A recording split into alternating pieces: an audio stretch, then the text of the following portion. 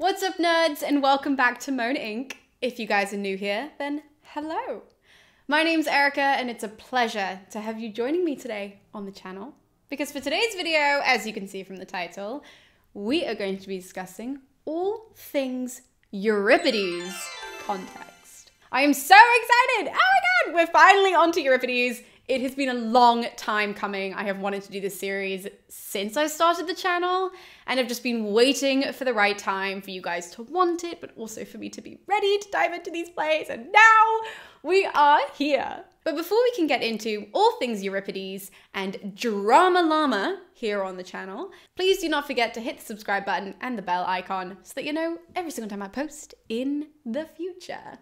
And now that you have so kindly done that, let's roll into the video. Euripides was born in 484 BC in Athens, and he died in 406 BC in Macedonia. Now that's important.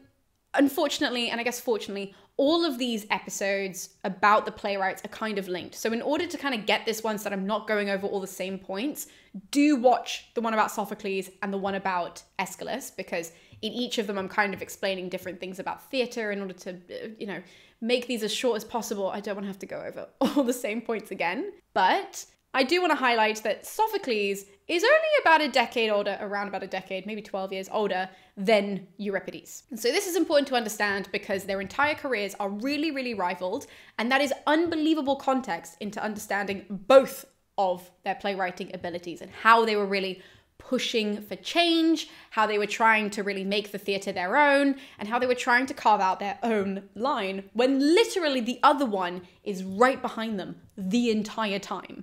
Now, this must have been a crazy time to exist. Like, imagine going to the theatre and getting a Sophocles plays, going to listen to those, going to watch those and be like, wow, those were phenomenal. And then the next day getting some Euripides plays, or the next hour getting some Euripides plays. I mean, you are really contrasting two of the best playwrights to have ever existed in like the same week, the same day. What a time to be alive. Now, even though Sophocles was only about 10 years older, Euripides does die a few months prior to Sophocles. So Sophocles was, at least on record, he was said to be at the funeral of Euripides. He was said to honor him and to lead, I think he led some sort of ode. Not really sure, didn't write that down. It's not that important. But much like Sophocles, the life of Euripides is shrouded in mystery, much like, I guess, the life of Aeschylus. All of these ancient people are incredibly difficult to figure out who they actually were prior to them being the name underneath the job that we now know them for,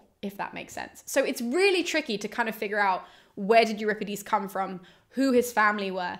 We can infer a bunch of things, same as the other two, same as with Aeschylus, same as with Sophocles, possibly because they're from a time of war.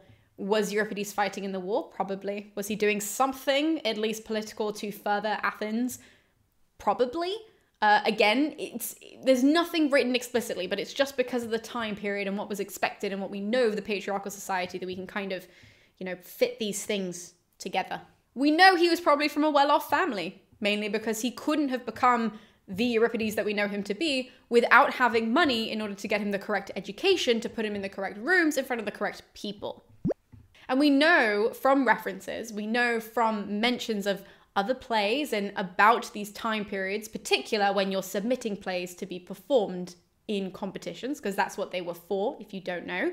As a playwright, you would write, in tragedy anyways, you would write 4 plays. So you'd have 3, a trilogy of plays, and 1 satire. And you would submit them, and then they would either be approved or denied from this particular competition, and then you would have those things performed, right? So Euripides is noted for having written 92 plays. That is crazy. Is it as much as Sophocles? No, but Sophocles did write 120. I know it is 124. I said in that video it's around 120. This, I'm pretty sure, is like 92. That's at least the number that I was told. It's what I've seen mostly online. So not as many as Sophocles, but 92 is still a ridiculous amount of theatre to produce. I think we can all agree. However, it is so unfortunate that Euripides is existing around this time period. And I will be going into what the plays are that survive, because we only have a very small number of Euripides plays that actually survive to us to read, significantly more than other playwrights, let's clarify that, but much less than 92. It's really unfortunate that Euripides is around this time because it meant that he was directly competing with Sophocles. And to spoil it, the audience much preferred Sophocles' plays. So Sophocles, having won around 24 victories, right, when it comes to performing these incredible theatrical performances at these religious festivals, at the Dionysia, you show up at the Dionysia and it's like, boom, here's the play. People loved Sophocles. So he won 24 times, which means that even though we know Euripides got lots of honorable mentions, right? Like people literally were saying, oh, he deserved it or he should have won this year or whatever it is. And we know that he was probably pulled up to be one of like the top 3, something like 20 times or so. He only won 4 in his life. This man who's given us so much only won 4 because he existed at like the worst point in theatrical history to exist. It is just unfortunate, genuinely. This is important not only for what I was saying, but also because, as I mentioned at the start of this, Euripides did not die in Athens, which was his birthplace. He moved to Macedonia. Now that I know, nowadays we all move around a lot. That's not that weird. In those times, it's weird to move from such a central hub of theatre, which is what he was doing, to move and to leave. And a lot of scholars do think that it's his disappointment with the reception of his plays that possibly made him leave Athens. Again, we don't know. It's not written down, but it certainly makes sense. Why would you leave? Why would you leave Athens if you're a playwright and then go and die in Macedonia if it wasn't because your heart was completely broken and you were like, I'm a loser and so I must leave? Not saying that he thought he was a loser, but like, probably that's going through your head, right? Like, if you're producing such incredible pieces of theatre and you keep fucking losing, he only won 4 times. I would also leave. I completely understand Euripides. If that's the case, and obviously we don't know. So what's so interesting about the plays of Euripides, right? What makes them different from Sophocles? Why now, even though he only won 4 awards, do we read them? What was so special about them that he got so much honorable mention? And why, if literally he was born in any other time period, would he have no doubt won everything? Well, Euripides' plays are really special. Though he does the same thing as essentially what Aeschylus and Sophocles did, which was take popular mythological characters and mythological stories and put them on stage, Euripides does 2 things, really. He is so fearless in the way he attacks these stories, but also he takes a completely different approach. Where most people want to take the hero and tell you the hero's story, Euripides will take the average. And that's not to say that the characters are average, but he will take the non-hero of the story and put them in front of you. He took Medea, for starters. He took Hecuba in one of his plays.